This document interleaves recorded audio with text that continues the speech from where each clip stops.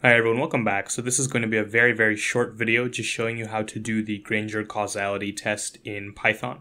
So I had a whole video on the theory of the Granger Causality test, and I'll link that in the description below.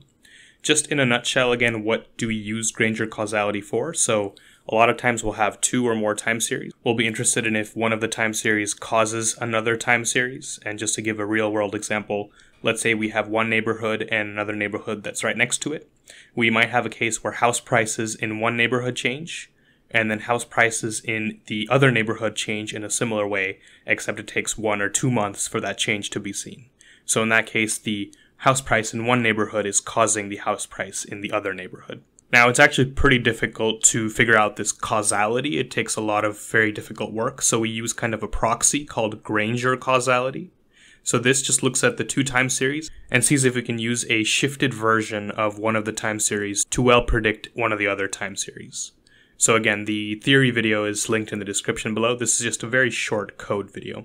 The only special library you're going to need is from statsmodels.tsa.statstools, import Granger Causality tests. So as you might have guessed, we're not writing any of the code ourselves. It's already been written. I will just show you how to properly call this function and how to interpret the results. So we'll also be using some simulated data for today just to make things easier and you don't have to download any data yourself. So here I've just generated a very simple AR1 process. So the coefficient is 0.5, really nothing special going on here. And that's called T1. And then T2 is going to be the same time series as T1, except I add a little bit more random noise at each step just to make this more realistic looking. And this cell right here is basically shifting the time series by 3 months or weeks or whatever the unit of time you want to consider is. So that time series T2 now kind of follows the same signature as time series T1, except it's shifted 3 months into the future. The easiest way to see that is in this graph. So T1 is the blue curve and T2 is the red curve. So although it's a little bit difficult to see, if you look at the red curve, that it is roughly a shifted version of the blue curve. For example, look at this peak in the blue curve here. You see that 3 months later, we see a similar peak in the red curve here. Look at this spike in the blue curve here. You see that in the red curve, we see a similar spike about 3 months later. So of course, there is some random noise added to the red curve, so it's not an exact copy 3 months shifted, but it is a rough copy 3 months shifted. So how do we pick up on that using code? So first, we need to pack these two time series into a pandas data frame.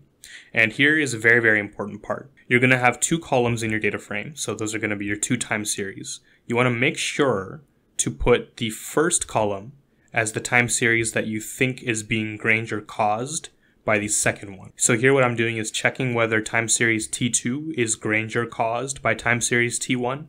Therefore, T2 goes in the first position, the first column, and T1 goes in the second column. Constructed that data frame here, just two columns, one with time series T1 and the other with time series T2. And then our hard work is done. All we have to do is call the Granger Causality tests function, put in our data frame, and here you can put in the number of lags that you want to check. So by putting in 3, I'm saying go ahead and check if it Granger causes at 1 lag, at 2 lags, and 3 lags. So you can do as many as you want. And let's first look at what happens if we consider 1 lag. So it runs these 4 tests, and we can look at the p-values, which are kind of in the same ballpark, and they're all pretty far away from 0.05. So we can confidently say that T2 is not Granger caused by T1, looking at just 1 lag alone. Let's look at if we look at 2 lags here.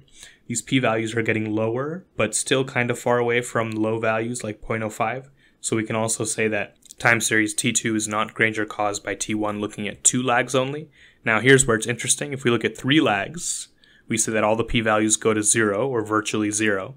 So we have very strong evidence to say that time series T2 is Granger caused by time series T1 by looking at 3 lags. And that's exactly the way we constructed it. And it's nice to see that we get the same exact result when we actually call the function. And so that's about it, you all. Just wanted to quickly show you how to do a Granger Causality test in Python. This code will, as always, be available in the description below, and I'll see you next time.